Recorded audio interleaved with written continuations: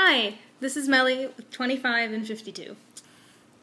I'm going to talk today about this Angelina Jolie preventative mastectomy thing. So anyway, I read Angelina Jolie's editorial or opinion piece in on Tuesday morning when I woke up, and it struck a few nerves. First of all, because I just freak out a little bit every time I read something about, not every time I read something about breast cancer, but many times when I read something about breast cancer. It runs in my family. My mom had breast cancer, you know, that whole thing. And I have a lot of emotions wrapped up in it, and preventive testing, that sort of thing. So, you know, it makes sense that I'd react to this pretty strongly.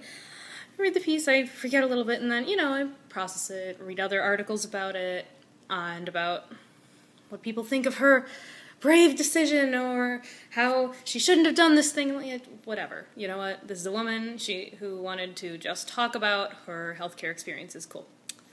Good game. One of the reasons I liked the editorial to begin with is that it felt sort of like the opposite of the whole super sexualized save the tatas ha type of breast cancer dialogue that sometimes happens.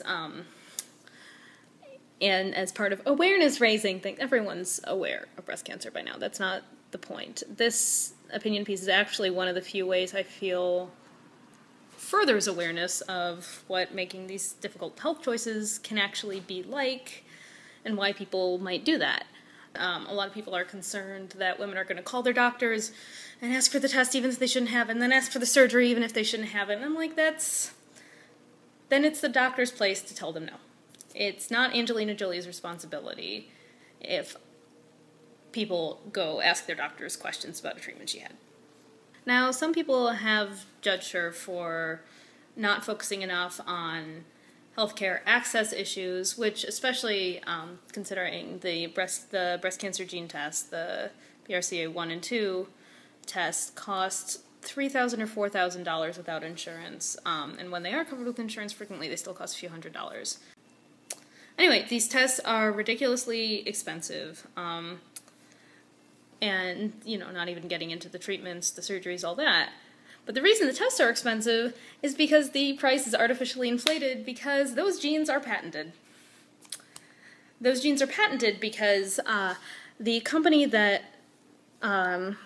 holds the intellectual property behind the test, it's called Myriad Genetics. I've included some links in the description there. Sorry, they're claim that they have patents on the genes themselves as opposed to the testing method.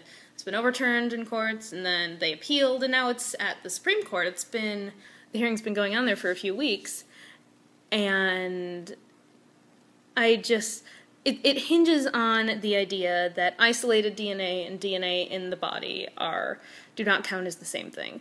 So I don't like that. I don't think it stands. I don't think it should stand. I don't think you should be able to patent a gene that naturally occurs in people's bodies. It makes me angry.